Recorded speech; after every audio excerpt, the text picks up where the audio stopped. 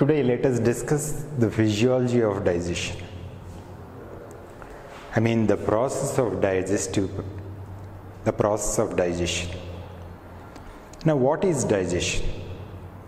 Digestion is a process where complex food substances are converted into simple food substances. So this is a complex substance, these are simple substances. The food we take, the balanced food we take, includes carbohydrates,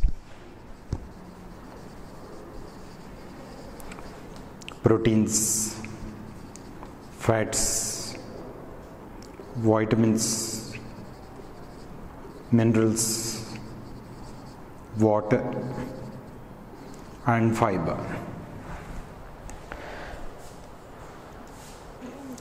So the balanced diet that we take in includes all these substances.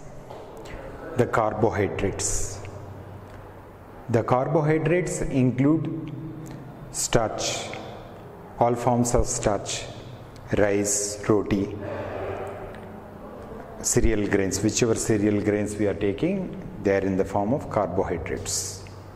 They are all carbohydrates which are in polysaccharides form, complex form polysaccharides. Proteins. Now carbohydrates, they give their daily fuel. Today I am doing some work.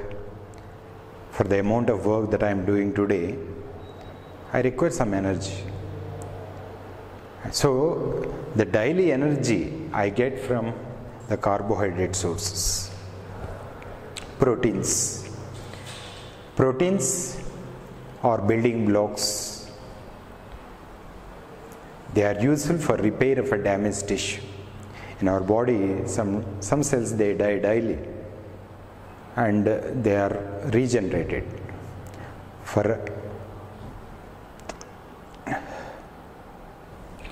Proteins are building blocks.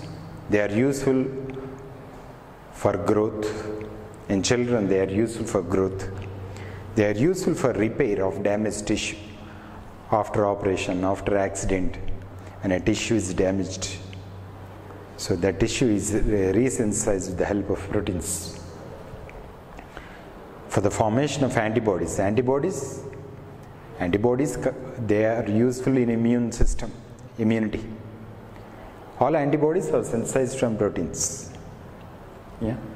Fats, they are reserve food.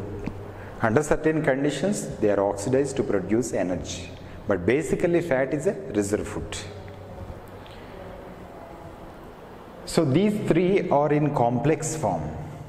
The other things, vitamins, organic substances, which are required in very, very small quantities. But they have got vital functions in body. Some vitamins are water soluble, some are fat soluble. Water soluble includes B complex and vitamin C. Fat soluble includes A, D, E, K, vitamins. Minerals. There are minerals which are required in larger quantity.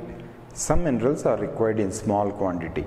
So macro minerals and micro minerals. Each mineral has got multiple functions in our body. Water, it is medium of life. It is the major constituent of plasma of blood. Water is the major constituent of cytoplasm, so it becomes important medium of life inside the cell. All digestive enzymes are hydrolases. When I say hydrolases, they are the enzymes which work in the presence of water. And fiber.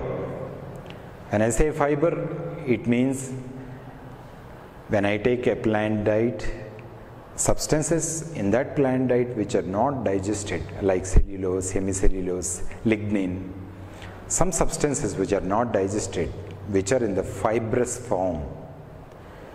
So fibers, they facilitate clean bowel movements, regular bowel movements, so that there is no constipation.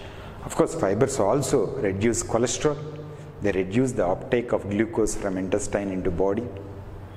So it's good for diabetics. If you take fibrous rich diet, you can gradually bring down fat. It is good definitely for normal bowel movement, avoiding constipation. But other uses of fiber is it reduces cholesterol. It forms a barrier between glucose and the wall of intestine so that glucose cannot penetrate the wall. So these three, the first three are in complex form. When you take them, they are in complex form. Water, minerals, vitamins, they are absorbed as such. They are already in simpler form, they are absorbed directly. Certain vitamins, they undergo diffusion. Certain vitamins are synthesized by bacteria present in colon, large intestine. Certain bacteria, gut flora, synthesize certain vitamins. So they are absorbed in large intestine. Minerals and water, they are absorbed by simple diffusion. So they are simply absorbed directly into the blood. But these three substances, carbohydrates, proteins, fats, these are in complex form. Now, they are not, they are in complex form. They are so complex that diffusing through the wall of the gut becomes difficult. I mean through intestine. They are non-diffusible. As such, the complex food materials are converted into simpler substances. And in that form, they are absorbed. So conversion of complex substances into simpler substances. So since these are non-diffusible and these are diffusible, that total process is called as diffusion. The conversion of non-diffusible complex organic substances into simple diffusible organic substances which are readily absorbed through gut wall is the process of digestion. Now, when I say complex substances, carbohydrates are in the form of polysaccharides, proteins, they are long chain of amino acids, fats are formed by a combination of fatty acids and glycerol. So they are all in complex form. They are to be broken into simpler form. Now, the act of digestion includes the mechanical digestion and chemical digestion. Two things. Mechanical digestion.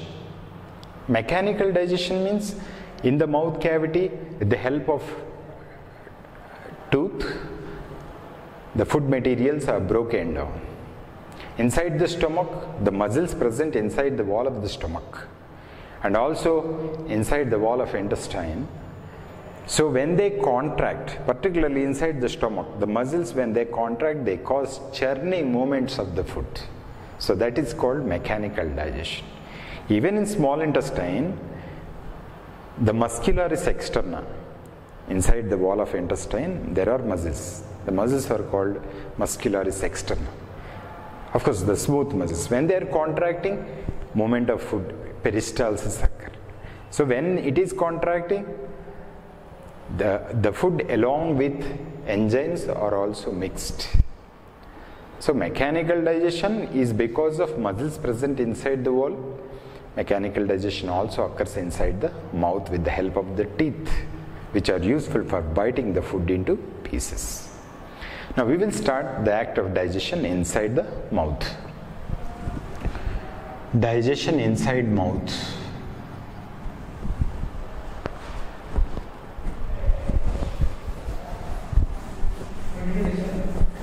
Continue, just.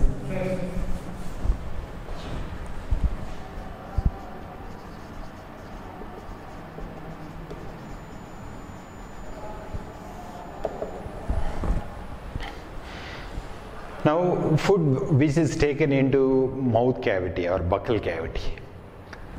Now, the tooth are breaking that food into pieces.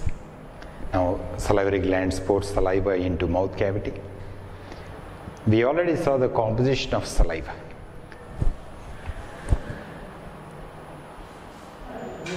చాలా దూరంలో ఉన్నాను నేను. ఎక్కడి నుంచి start అవుతాను నేను? Now when saliva is poured into mouth, saliva, it is working at pH of around 6 to 7, 6.8. That is the pH of saliva. Now we saw the composition of saliva. It contains mucus, water. So with the help of that mucus and water, when the tooth are biting the food into pieces, the tongue is helping the mixing of food with that water and mucus to finally form food bolus. Now inside the saliva, there is IgA and lysozyme. There is histatin, lactoferrin, lactoperoxidase. There are so many substances which are antibacterial. Lysozyme is present. Lysozyme present in saliva is antibacterial. So it breaks down the cell wall of bacteria. So it's antibacterial. Histatin, lactoferrin, lactoperoxidase, all other substances are also antimicrobial substances. And there is only one enzyme. Of course, that enzyme is called salivary amylase.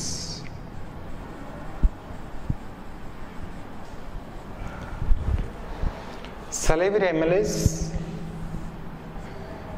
it is previously called as ptyalin. P silent, so we call it as ptyalin. It is salivary amylase. All amylases acts on carbohydrates. The carbohydrate that we are taking generally is starch. The starch is converted into maltose. So this happens at pH 7, at pH 6.8. There is pancreatic amylase. So pancreatic amylase is working above 7 in alkaline medium. So this is working in acidic medium slightly. Inside mouth, there is also one more enzyme called as lingual lipase. But lingual lipase does not have any significant action there. See, all lipases will act only after emulsification of fats. Emulsification of fats occur after bile salts are working on the food. So though there is lingual lipase, there is gastric lipase that enzymes action is not of much significance. So salivary glands have poured saliva into mouth cavity. The tooth have bitten that food into pieces. Saliva has been mixed with that food particles. Salivary amylase present inside, it is converting that polysaccharides into disaccharide. Remember, this is a polysaccharide, this is a disaccharide. Several units polysaccharide. So it's 2 units combined together. 2 units of glucose combined together, it is called as maltose. It can be called as salivary amylase, previously called ptyalin. It is also called alpha amylase, all same. So 2 units of glucose is maltose. However, 30% of starch only is digested in that. And if you are taking food in a hurried fashion, further less digestion occurs inside the mouth. Now, the food mixed with the saliva, it contains water and mucin, so it becomes a food bolus. The food bolus is swallowed. It enters from buccal cavity into pharynx, and when we swallow it, the act of swallowing is called deglutition. It is called deglutition. So food then enters into esophagus. Now digestion in stomach.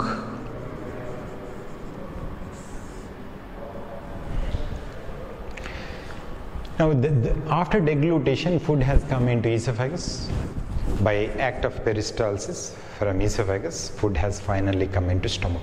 Remember, generally no digestion occurs inside esophagus. Esophagus is simply a tube-like structure which conveys the food from pharynx to stomach.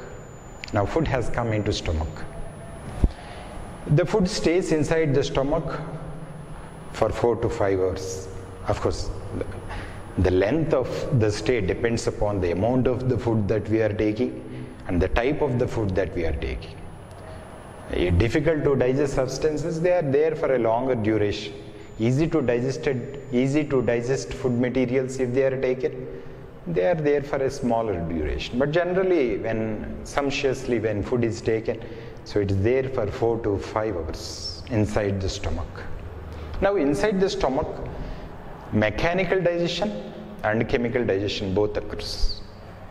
Mechanical digestion means inside the wall of the stomach we have got muscles. I mean the smooth muscles, involuntary muscles. It includes the longitudinal, circular and oblique muscles. They are undergoing vigorous contraction inside the wall of the stomach. Now, when this is undergoing contraction, so you can see some mechanical digestion occurs. But we have gastric glands. We saw the composition of gastric glands. Gastric glands present in cardiac stomach and pyloric stomach, they generally produce mucus. But the glands which are gastric glands present in the fundus and the body, so that area, the glands, they produce various enzymes. Now, enzymes present in gastric juice includes pepsinogen, prorenin, and there is also hydrochloric acid, HCl. Now, we are aware of the fact that gastric juice, the pH of gastric juice is 0.9 to 1.8. So, it's anywhere between 1 and 3.5. So, it's highly acidic. So, hydrochloric acid is present. So, it kills bacteria. It kills bacteria. The major function, though we take cooked food, some quantity of bacteria are still entering along with food and water we take. So, the bacteria kills. So, the bacteria is killed by hydrochloric acid. Now, two enzymes. One important enzyme is pepsinogen. It is an inactive enzyme. A gen at the ending or pro at the beginning indicates that enzyme is generally inactive. Most of the enzymes, when they are formed inside the cells, they are in the form of proenzymes, indicating that they are inactive as long as they are in the cell. And after they are released outside, they have their own mechanism in which that enzyme is activated. So, in which that proenzymes become enzymes. Now, if the proenzymes are present in enzyme state itself inside the cell, it will cause autolysis of the cell. So, to prevent that from happening, generally inside the cell where they are produced, they are in the form of proenzymes. But after they are released into the cavity of gut, they are activated by their own mechanism. Pepsinogen, which is inactive, is activated with the help of hydrochloric acid, HCl. HCl activates pepsinogen. So, it results in formation of pepsin, which is active.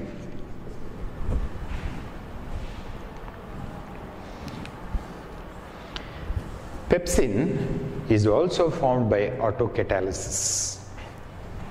See, for example, this is pepsinogen.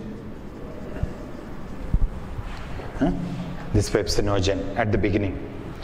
Hydrochloric acid is here. Hydrochloric acid has come and converted a part of that into pepsin.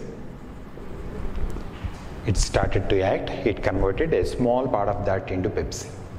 Now, this pepsin will act on the remaining pepsinogen. It will act on the remaining pepsinogen, and the remaining pepsinogen is converted into pepsin.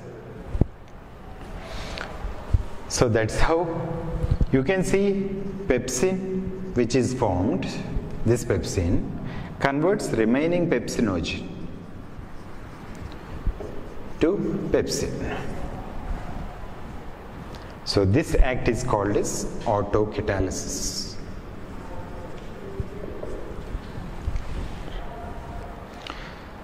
So you can see HCl killing bacteria, HCl activating pepsinogen to pepsin, and pepsin formed will undergo, pepsin will help, the pepsin initially formed will help the remaining pepsinogen to become pepsin, so that act is called as autocatalysis. So pepsin is formed by activity of HCl as well as by autocatalysis. Now, the pepsin formed, the pepsin is a proteolytic enzyme. Now, if I observe the proteins,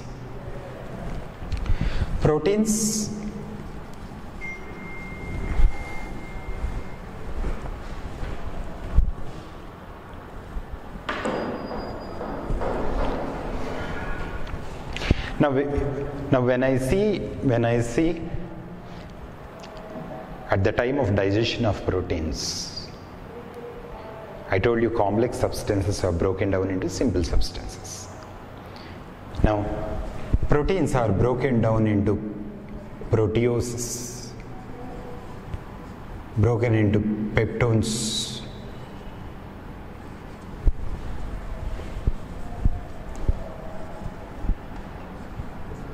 polypeptides, tripeptides, dipeptides, and amino acids. See, sequential process of digestion in proteins. The larger protein are broken into proteoses. Proteoses are smaller than proteins. The proteoses are broken down into peptones. That means peptones are further smaller than proteoses. Peptones are broken down into polypeptides, a chain of amino acids. It is further broken down into tripeptides. Tripeptides where there are only 3 amino acids. And broken down into 2, so dipeptides includes only 2 amino acids. And finally broken down into amino acids. We know protein is a chain of amino acids. So it is a chain of amino acids like that. Protein is a huge chain of amino acids. See, these are individual amino acids. When I say dipeptide, 2 of them are combined like that. When I say tripeptide, 3 of them are combined like that. Many of them are combined polypeptide. So peptones are much bigger than polypeptides, and proteoses are bigger than peptides. Proteoses are bigger than peptones, and ultimately the larger one is called proteins.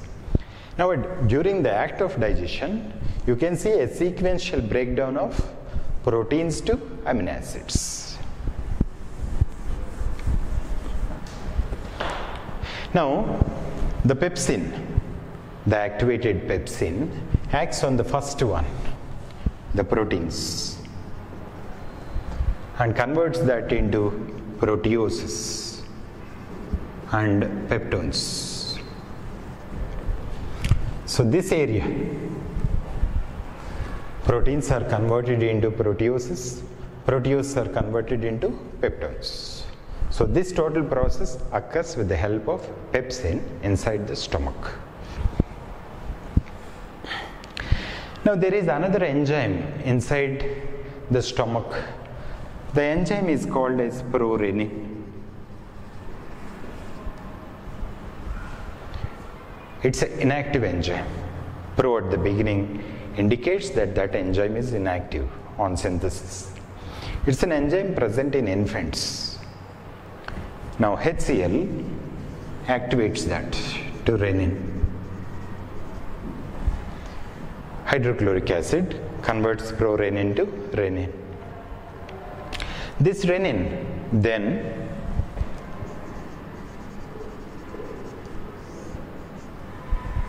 The renin comes and acts on casein. Casein is a milk protein in infants, in the suckling infants who are taking in milk. The milk contains casein, a protein called casein. So renin acts on casein in presence of calcium ions. So in presence of calcium ions, it is converted into calcium paracaseinate.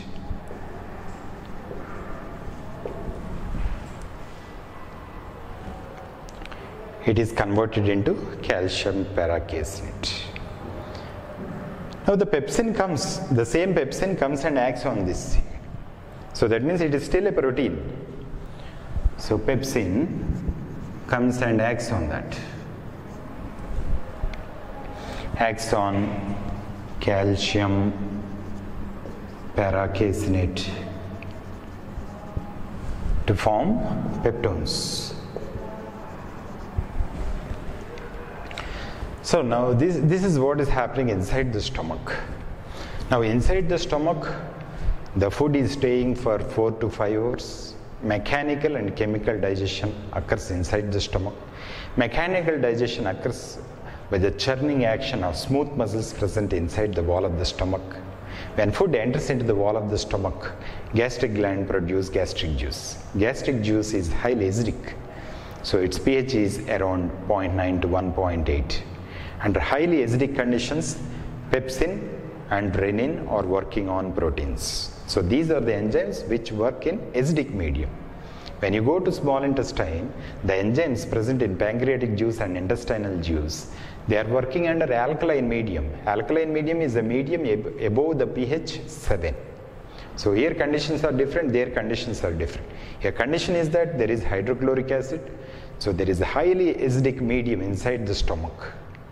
Now inside the wall of the stomach, I told you there is a layer of mucus which is 2 millimeter in thickness, which forms a barrier between the acid present inside the cavity and the wall of the stomach.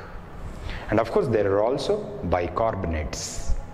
Now certain cells inside the wall of the stomach are producing bicarbonates. That bicarbonates will neutralize the acid that is produced inside the stomach. The main function of hydrochloric acid is it kills the microbes. The function of HCl is to activate pepsin and activate renin. 2 enzymes are activated with the help of HCl. Pepsinogen activated to pepsin with the help of hydrochloric acid. Pepsin is also formed by autocatalysis. Now that pepsin acts on proteins and converts that into proteoses and peptones. HCl also activates prorenin to renin. Prorenin is inactive and renin is active. Prorenin is inactive. Renin is active. Now HCl activates pepsinogen to pepsin. HCl also activates prorenin to renin. That's the function of HCl. Now after pepsin is formed by activation of pepsinogen by HCl, that pepsin is also formed by autocatalysis. Now that pepsin acts on proteins and converts proteins into peptones and proteoses. HCl also comes and converts prorenin to renin. Renin is an enzyme which is active in infants. Now in infants they are taking in milk as a medium of nutrition. To digest that milk, now in milk there is casein, milk protein. Renin works on that in presence of calcium and converts that into calcium paracaseinate. After calcium paracaseinate is formed, pepsin comes and acts on that, and calcium paracaseinate is also converted into peptones. Now partial digestion has occurred inside the wall of the stomach, inside the cavity of the stomach. Now partially digested acidic food that is formed inside the stomach is called as chyme. It is called chyme. It's called chyme. Now the chyme which is formed will gradually enter into small intestine. Of course there is pyloric sphincter there. Pyloric sphincter regulates Small quantities of food do enter into small intestine. Further digestion occurs inside small intestine.